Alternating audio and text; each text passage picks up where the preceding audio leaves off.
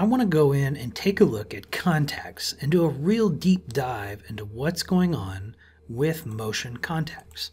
So to do this analysis, what I'm going to do is just create a brand new motion study. We're going to start from scratch and kind of go through and look at all the different possible ways you can mess up contacts and give you a better understanding so that you can take it to a much more accurate place. So we're going to start out in this case, we're going to turn on motion analysis because that gives us the most control over our ability to analyze things. We're going to create some contact, and we're going to define the contact between each of these parts separately. So I'm going to say between this one and this one, these are both acrylic. We'll just start with that as an assumption for the first one. For the second one, we're going to treat these both as greasy rubber.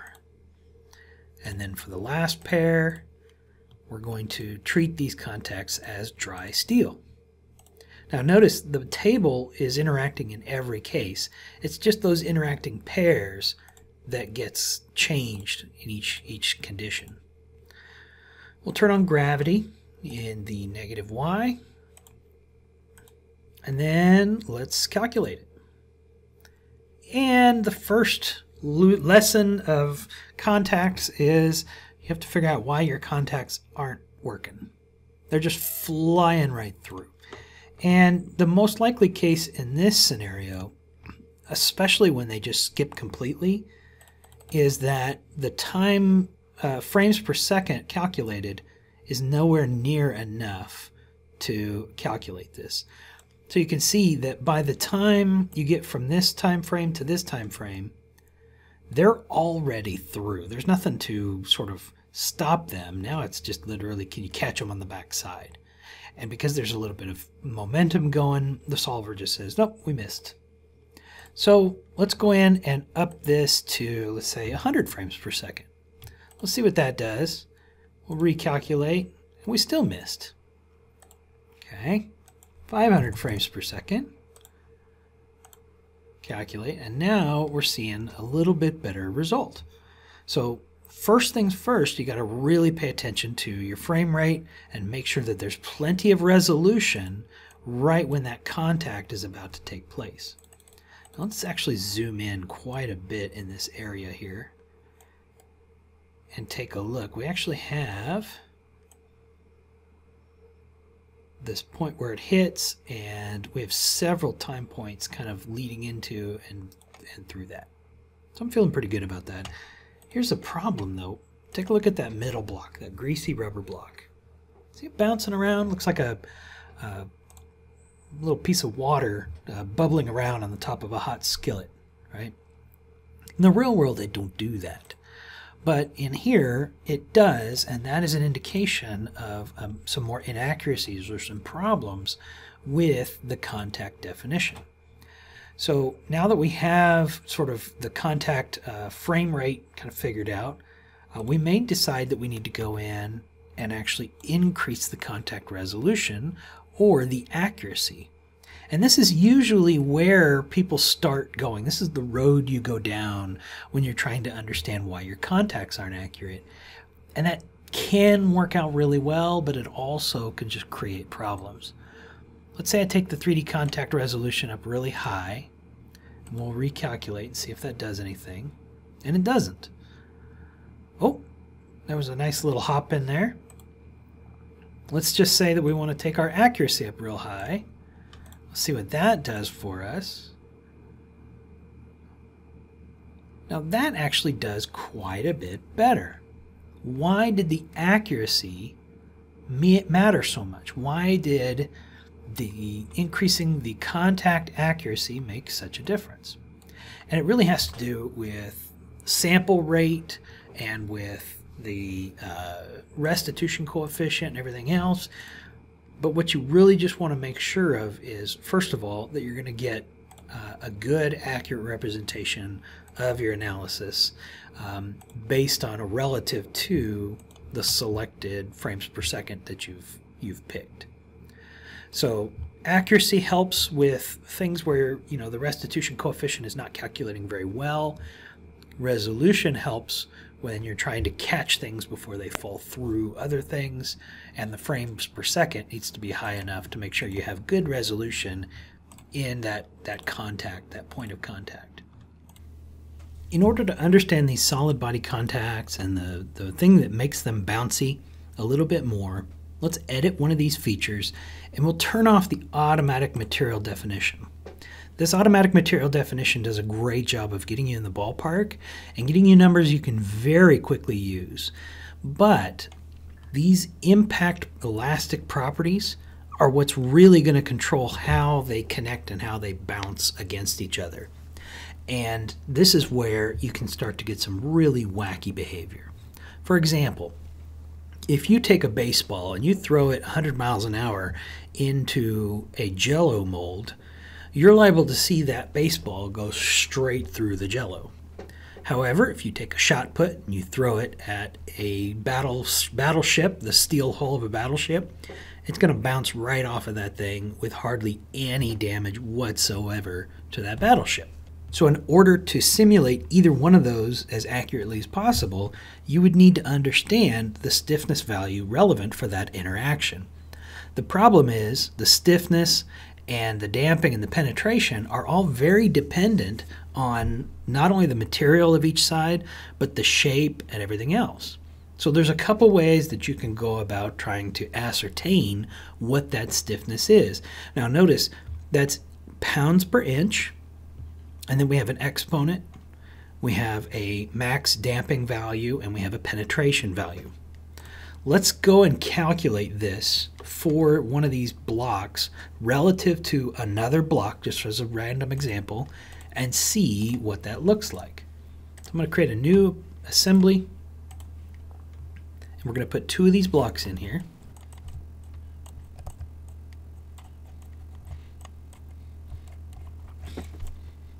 And our goal here is to figure out the stiffness of the interaction between these two components.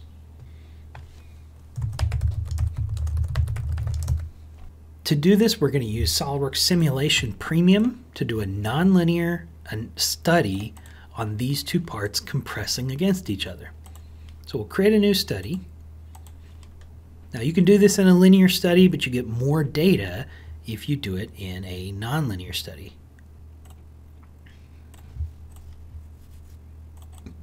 For the materials, we'll just go ahead and say that both of these materials are steel.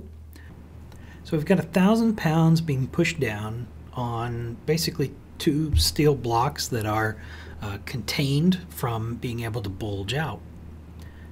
And so we're going to just say it's a linear representation with time. We'll run the study and it should go pretty quick.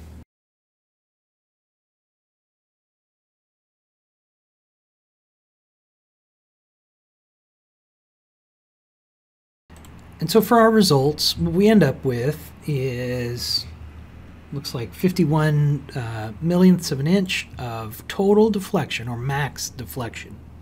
Now that's being deflected throughout the thickness of both objects all the way through. But in the case of motion, we're assuming they're both rigid. So the max displacement value here, that is going to be the penetration value. Next, what we want to look at is displacement versus time. And so we'll go ahead and define a time history plot at one of these nodes of displacement. And we'll just do resultant displacement across the full time range, and you see that it is a linear result. So anytime you have a fully constrained metal part with a force in the range of about 1,000 pounds, you can see that the stiffness value is 1,000 pounds divided by 51 millionths. That's the stiffness. The penetration is 51 millionths. The exponent is 1. And the damping you can specify as between 0.1 and 1%. All right, so let's do that again, except this time we're going to change it a little bit. We're going to remove these constraints. And so now the steel has the ability to sort of bulge out. This is like a larger block block that's 4 times bigger than these, but that has kind of something out on the edge. Let's run this and see what this looks like. So now our max displacement is a little bit higher, and our response is still very linear.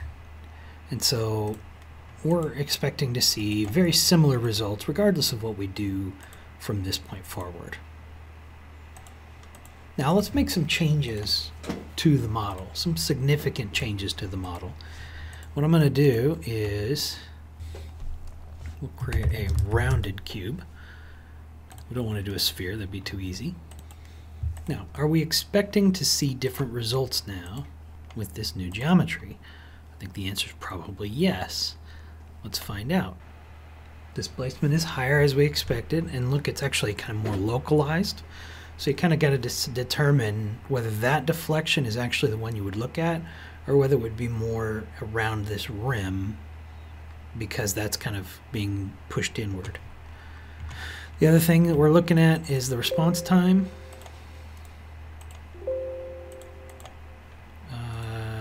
Edit definition. Insufficient data. Let's do this node here. And it still looks very linear. So again, exponent 1, all that kind of good stuff. Let's go back to the model. We're going to do one more edit this time. We're going to shell it. Higher displacement yet. And it still looks very linear. So let's see what a 10,000 pounds looks like. So with 10,000 pounds, not only do we get more deflection as expected, we also start to see some nonlinearity in the response of this system. This is where the exponent is going to start to play in, either because of the nonlinearity of the material, where it goes into a plastic region, or because of the nonlinearity of the problem, because the stiffness changes as the shape changes. So running a nonlinear analysis is going to help you to understand, but keep in mind the very specific nature of the contact, the direction of the contact, the stiffness of each component, the amount of total force is all going to have an impact on what that value could be, and those values can range wildly. So the main thing to keep in mind is if it's something that you're just trying to understand what it basically is going to do, utilize those existing materials to get you a reasonable starting point. Those will give you the best success overall. But if the results are not realistic, or if the interaction, the specific interaction at that location is extremely important, taking the time to actually calculate those elastic properties in those contacts is going to make a huge difference. Now, along the exact same route as contact stiffness, you also need to take into account bushing stiffness. So this same formula and the same basic approach applies. Find out what the maximum displacement is. In this case, this is through 2 bushings, or 2 sets of bushings. And then when you go to your motion study, make sure the stiffness definition inside your mates is appropriate. In this case, again, we have stiffness, damping, and a reference force value. That information is going to allow you to understand how much give there is in these bushings. One more additional piece of advice is if there's going to be deflection in the bushing and in the part, those two together should theoretically, that interaction should be combined and put into this interaction, this bushing parameter, the bushing stiffness. So if you see things moving more than they should, stretching apart to a point where they're not concentric to a degree that's not realistic, go in here and make sure that this is correct. This is appropriate for most components, but if you've got a brass bushing versus a Delrin bushing, and that's put into a plastic part or a steel part, you're going to get wildly different stiffness values on that bushing interaction. Just keep in mind that the stiffness values you specify are up to you to make sure that they're correct, and they cannot be made generic for all scenarios. So if it's important that you get that information accurate, you've got to collect that data yourself. This can also be done in the real world. If you have a micrometer and a load cell and you can create some data points based on force versus deflection, you can get that data, or at least an approximation of that data, and use it. But whatever you do, it is up to you and your responsibility to make sure that that stiffness value is accurate and appropriate for your study.